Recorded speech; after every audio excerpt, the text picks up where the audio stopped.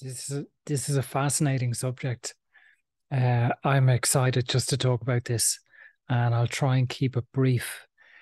You know the Pink Floyd pyramid, the prism, and the light comes through and the rainbow comes out the other side. I'll put an image on screen. Now I don't know what they or why they chose that image or what it means for them. I don't know anything about them or about that image, but that reminds me of.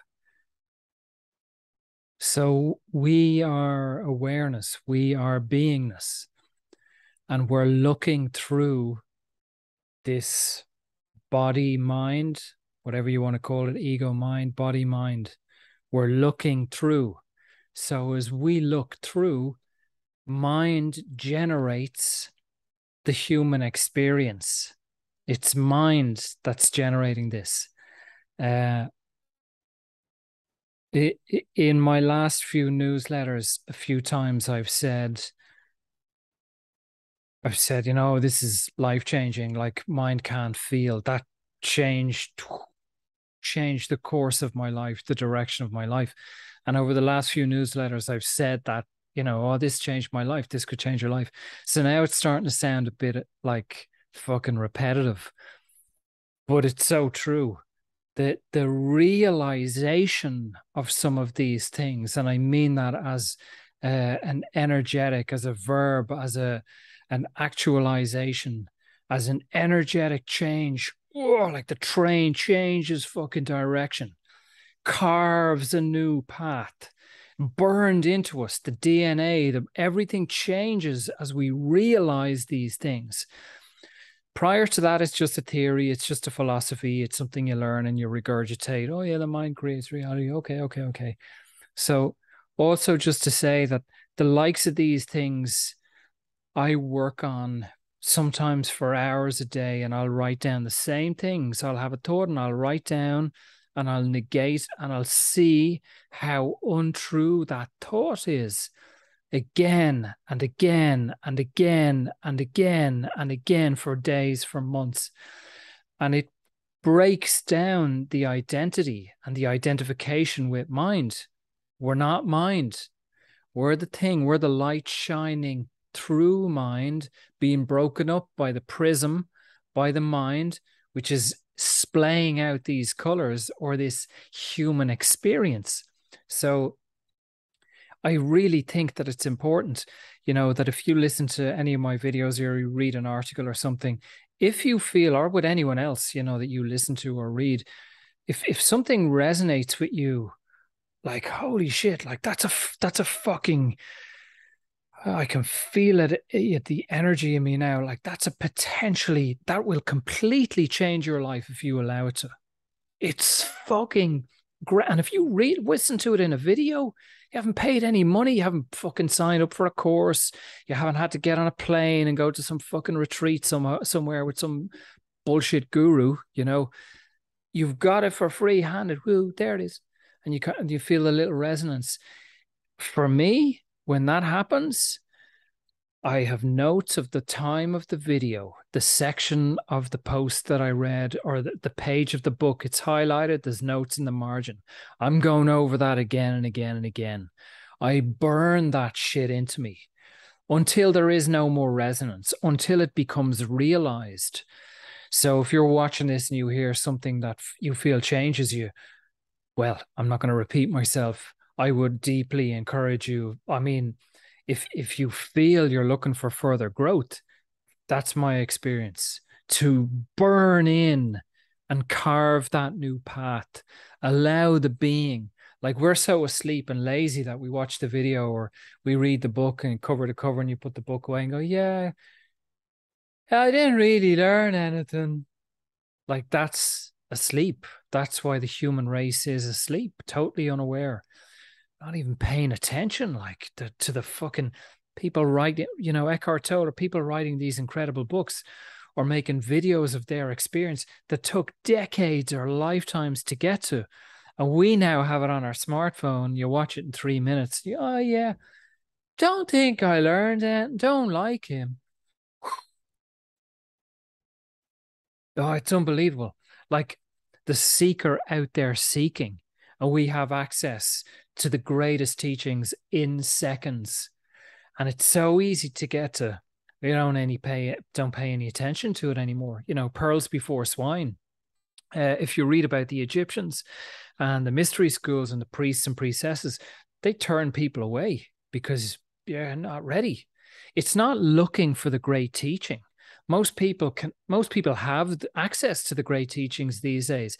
They're just too fucking asleep. To be blunt, they're too dumb. And I've passed out at times to people I've worked with or have inquired things that have deeply changed my life, and I can see in them would deeply change theirs, but they don't pay any attention to it. So we're looking through the prism, and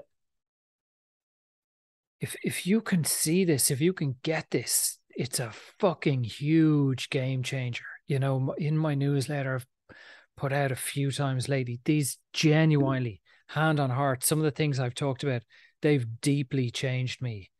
Stuff that you can't buy, that a guru or a book or a fucking, expensive course just can't give you things. And I put them in a newsletter for fucking free.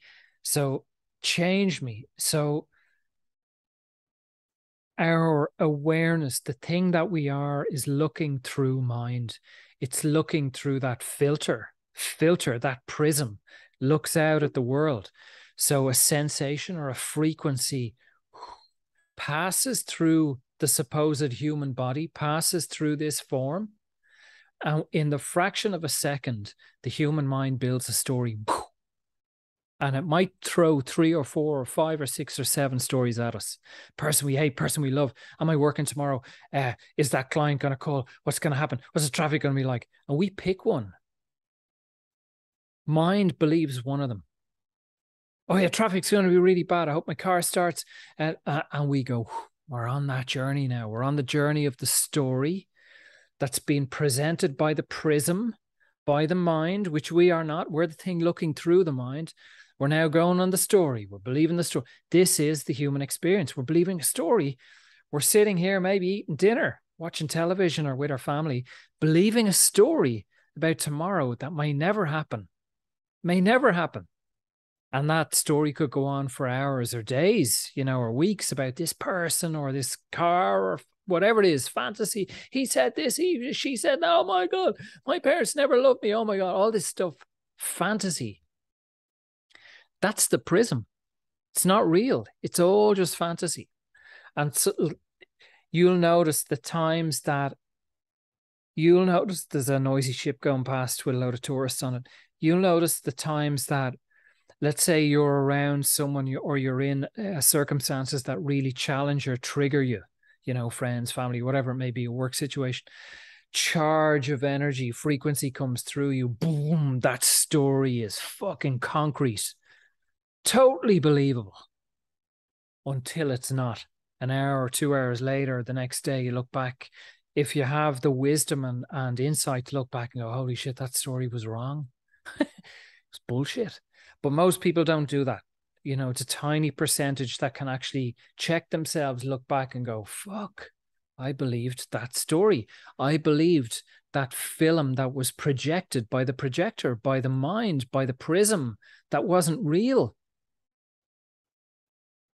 That's the human experience.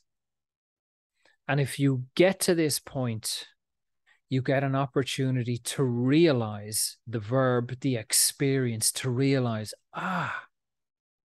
it's all a projection. So now you have a choice.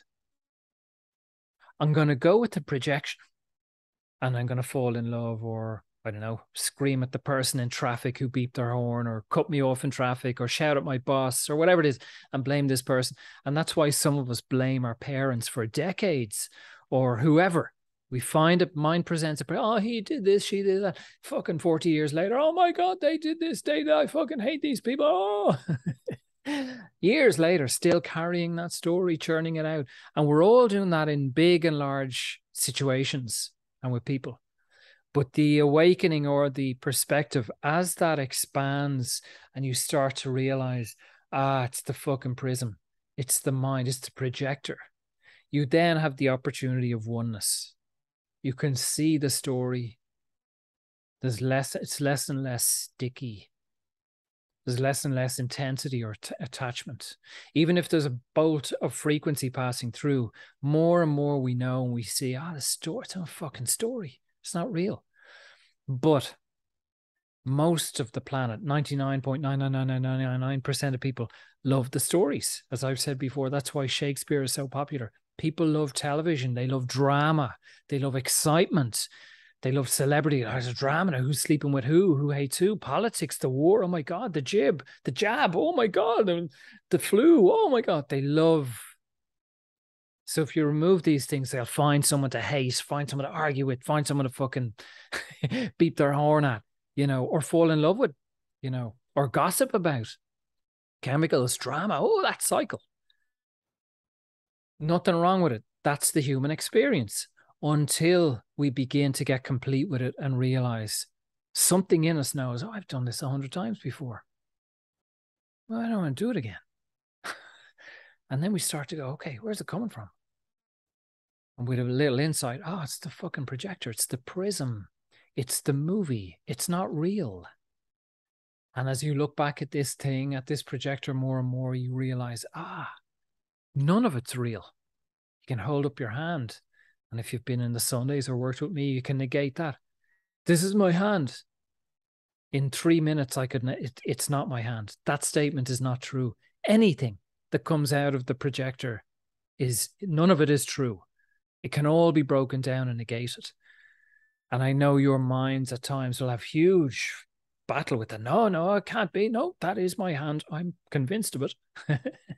Until something inside goes, some resonance with that. Maybe it's not my hand.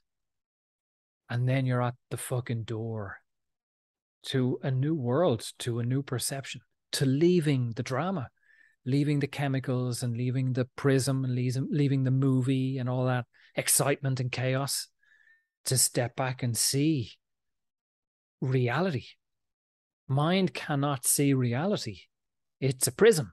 It creates the story and the drama. It can't experience, mind can't feel, it can't experience reality. Being. So I'll finish on this. You're the being, and you can have direct experience of the senses. Or, as we do, we live through the mind. So we go to the mind and the mind tells us, love that person, hate that person, emotions, sensations, whatever, blah, blah, blah. All stories about the thing, stories about the hand, rather than direct experience. And awakening is moving away from the mind to have direct experience. I could talk about this for hours. Thanks for listening to me. Zoom will be back. Come and join us. Be well.